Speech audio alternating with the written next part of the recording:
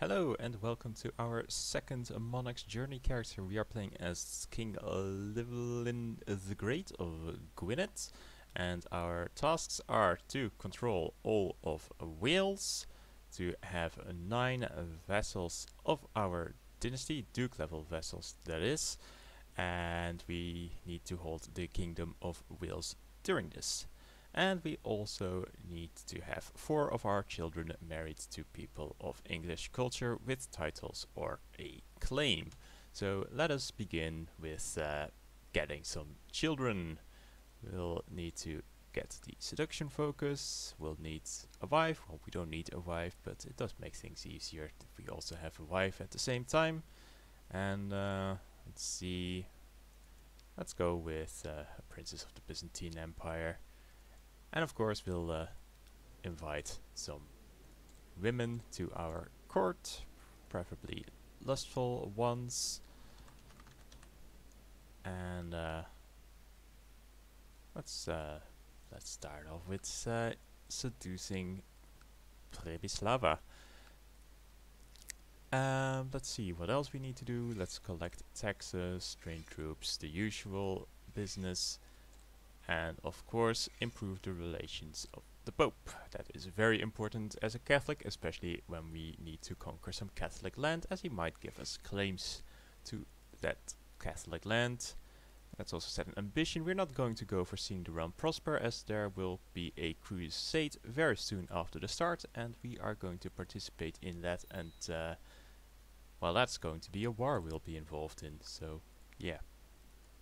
Now let's also make sure these people are being educated. We need to set a crown focus. And we can change a law perhaps. Well, we cannot remove council laws as everybody opposes that, but we can have title revocation. So let's go with that. And I think we are ready to... Oh, let's also join an order. That's always a good thing to do, especially if you want the Pope to like you. Okay, I think that's it. Let's unpause. And we should hopefully very soon see a crusade show up. While we're still waiting for the crusade, let's also check to see if there are any unmarried people in our court. Or rather our realm, but probably our court. Yep, they're all in our court. Because, well, if we are going to need to get a bunch of people who are of our dynasty as vassals with land, then we do need to make sure that these people are actually helping us get more dynasty members. Let's sort by age, so it's someone of around the same age that she gets married to. And let's get our gold. We're going to need a lot of gold to be able to invade England successfully, although we should get a very significant amount from participating in the crusade. But we'll see how much we get exactly once the crusade has been won. Still need to wait about 2 years for that to happen though. So we'll just keep seducing women for a bit, and I'll get back to you once the crusade actually begins. Well, the crusade is starting in 33 days. I already moved our troops over to Egypt, their little ship, so that as soon as the crusade begins, that is to say now, we can move off the ships and start crusading. Now of course every commander who spends some time here will become a crusader, and that means amongst other things they'll like each other and they'll have higher martial, so we want to make sure to just make everyone we can make a crusader, so that everyone gets along great, and we don't have to worry about any sorts of murders happening inside our realm, and also so that if we are looking to replace our commanders at any point, or our marshal, then our available choices have just that little bit of extra martial skill. Oh, there looks like somebody who got scurvy along the way. So yeah, we are just doing this little switcheroo with the commanders until everyone has the Crusader trait. Now it does appear that this crusade is already almost won. I think that has to do with a war that was already ongoing. Yeah, Damascus declared a war on Jerusalem, and as a result of that, Jerusalem has a bunch of stuff occupied, which counts for the crusade, as they're in that as well. And it's the same realm. Aside from the crusade going on, we have gotten 3 children, and one of our lovers is pregnant. Well, there we go. We have our 4th child. So as long as they actually make it to adulthood, we should be fine on getting 4 of our children married to English people. And with that done, let us just focus on the crusade for now. Alright, we have won the crusade. Well, I say we, but somebody else is obviously the ultimate winner here. But yeah, the Catholics have won the crusade, so let's send our troops home with the ships we still had there, and also let's go set ourselves a new ambition. Let's just go with making a friend. That sounds nice. And our wife absolutely hates us. Maybe our mother would like to be our friend. Now we got close to 4,000 gold with the crusade money. Unfortunately, the King of England was also participating, so he has a decent sum of gold as well. So hopefully we'll see him spend some of that gold. It's already gone down a bit, because if we attack him, we will see him getting mercenaries with that money.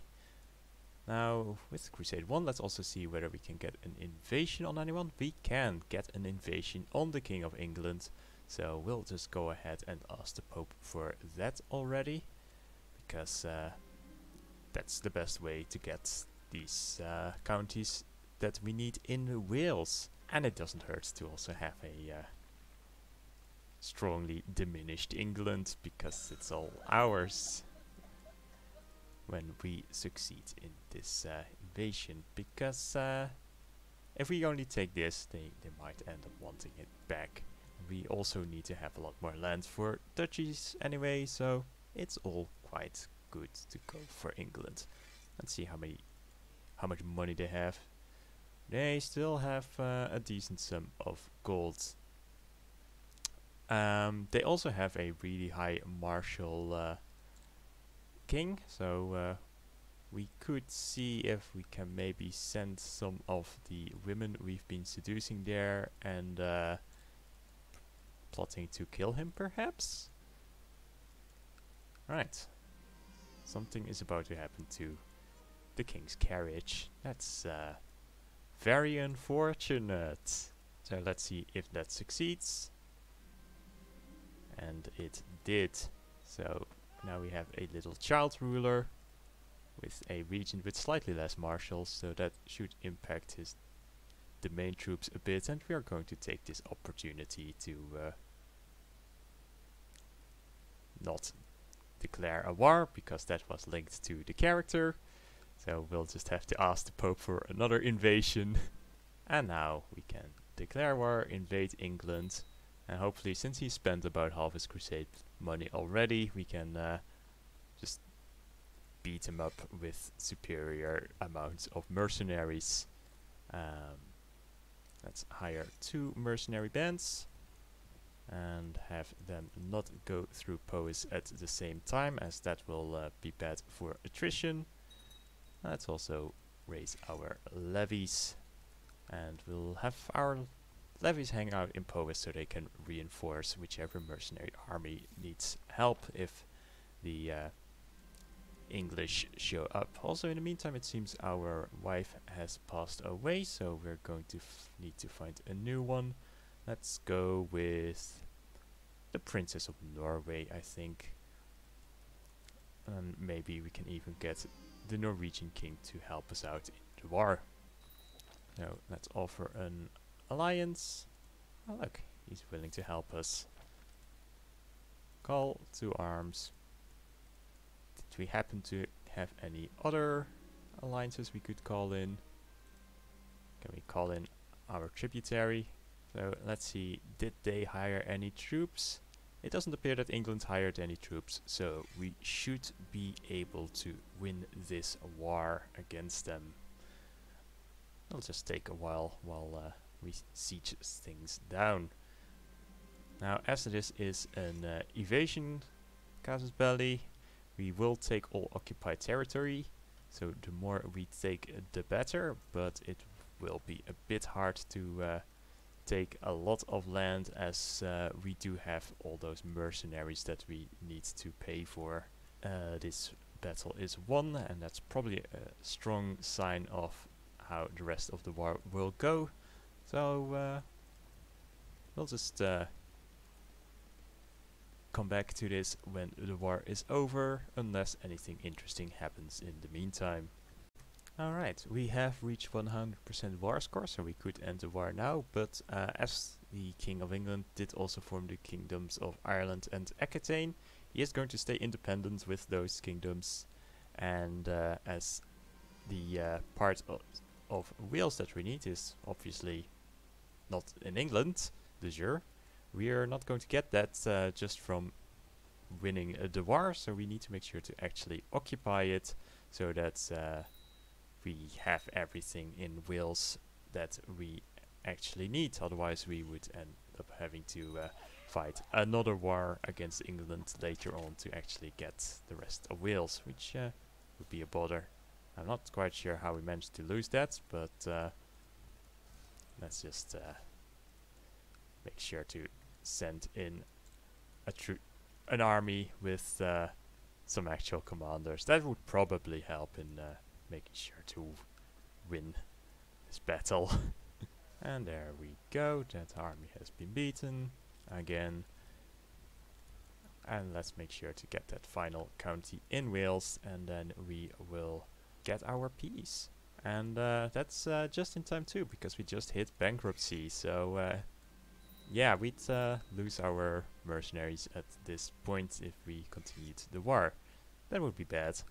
Luckily, we don't have to worry about that, as we did manage to succeed in winning this war. So now we have a bunch of holdings to give away, because, well, we got every single holding in all of the counties where we had something occupied. So we'll be getting rid of some holdings, and then we'll get back to this. So we have managed to get rid of, I think, almost all of the baronies.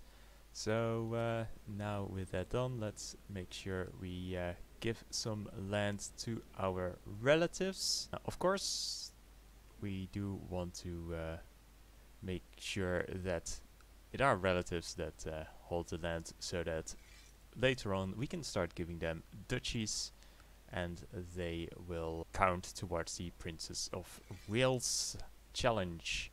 So we'll just make sure we have given everyone we can that isn't a direct heir some land. Reason I don't want to give lands to people who are already heirs of things is because I don't want to start messing up de jure things too much normally. Now that is going to happen this time, but it's just a habit thing. I'd like to hold the capital region of England as my personal domain, so we are going to give away the two parts that weren't our original capital in Wales. Now that's that sorted out. Let's get rid of our levies. And now, unfortunately, since the King of England did form Aquitaine and Ireland, we are not able to create enough duchies to give all of our new relatives duchies, so we do need to either revoke some or conquer some extra lands to be able to get our challenge done. But at least there are enough relatives hanging out in our realm now that once we do have the ability to get all of those duchies, we can immediately give them to our relatives and get the challenge done. Oh, there's already one extra duchy. So let's see who's going to be the lucky man. Let's just give it to the one in the de jure capital. He's going to lose those vessels, of course, once we have the ability to get more duchies. But for now, he gets to rule over some people. And yeah, we'll just keep an eye out for any vessels that are plotting anything. And as soon as some duke is plotting something, we'll try to imprison them. And hopefully they will revolt, and then we can take their duchy from them. Great news, we have gotten our first revolt. Once I can change my focus again, we're going to go for the intrigue focus so that we can start spying on our vessels and hopefully find more excuses to revoke their titles. But for now, just letting them revolt through getting them to plot and then trying to imprison them will do just fine for us. Enough time has passed, so we can switch to the intrigue focus. So let's start spying on people. Where shall we begin? Let's start close to our capital. Maybe not our anti-pope. We didn't create that one, but turns out the King of England had one, which is probably part of the reason why we were allowed to invade them. But now we have an anti-pope. Anyway, let's begin with East Anglia. We can currently create 2 extra duchy titles, and in addition to the one we got from a rebelling vessel here and the duke over here, we're at 4 out of 9. And hopefully our intrigue focus will get us 5 out of 9 soon enough. Also, fun thing that happened, Middlesex became Welsh. So we're already replacing the Anglo-Saxons with Welsh people on this island. Soon it will be Celtic completely once again. Well, aside from, you know, Ireland, which is ruled by the English. This is fine. Also, a thing that I completely forgot to pay attention to is I had my children married to just random people. Yeah, don't do that. Make sure your 4 oldest one are at least married to English people with claims, otherwise they're not going to count for getting married to English people with claims or titles, obviously. Maybe we can use some plots to revoke things. We can in fact revoke the Prince Bishopric of Durham. So that is... that's over here, so let's already send some troops up north. And yeah, we'll just use this plot to revoke 1 duchy at least. We need to have at least 80% plot power. We are at 79.8%, of course. Let's see, well, looks like this fella would be willing to help us in exchange for a gift, so we'll just have to save up that 50 extra gold. We'll go a lot faster if we don't have our own levies up. There we go. Send gift, revoke that title, start the war. Let's split our troops to make sure that our enemy can't raise any levies and isn't able to do anything. And we should have our, what is it, 5th duchy soon enough? Yeah, this should be our 5th. Oh no, what happened? Did some ducal family completely die out? What a shame. That is of course another way to get some duchy titles.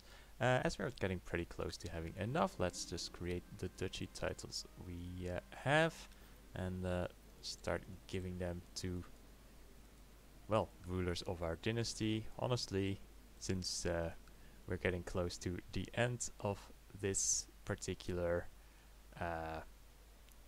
playthrough, I don't really care too much who gets what. We'll just make sure everyone has something, at least everyone we have land for.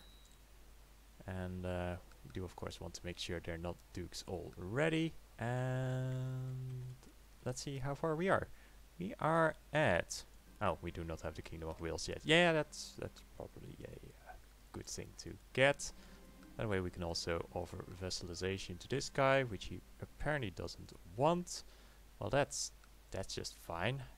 What do we need to declare war on him? A valid casus belli. Release tributary. Declare war.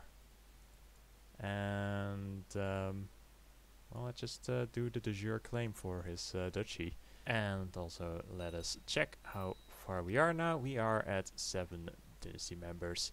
So once we have won this war, we'll have completed Dragon's Fire, and we can use our anti-pope hopefully to get 2 more duchy titles off of our vassals, and perhaps by that time our 4 eldest children will also be old enough that they can get married. So then we'll have everything completed. Let's just quickly win this war, and once we have won this war, we can start stealing more duchies from our vassals. They're not really willing to plot, it seems. At least not too willing.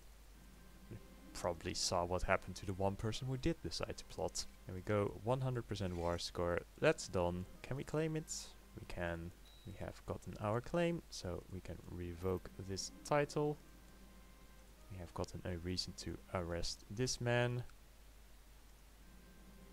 And his rebellion will give us the final duchy that we need. Let's just go ahead and give this one the duchy of Duhaibarth, and that's another duchy for us. So revoke that, revoke that. Do we have any unlanded men of our dynasty? We do have a kinsman who is unlanded of our dynasty, so let's just go ahead and give him that duchy. And that's our 9 princes of Wales. We also have the Dragon's Fire completed, so now we just need to get our 4 married children. So we'll just let the game run on max speed and get people married whenever possible. And we're almost there. And there we go. 4 children married to English spouses. All changes done. That was it for King Llywelyn II the Great of Gwynedd.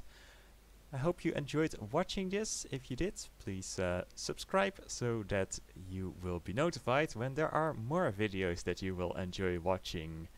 And until the next video of this series is up, I hope you have a great time.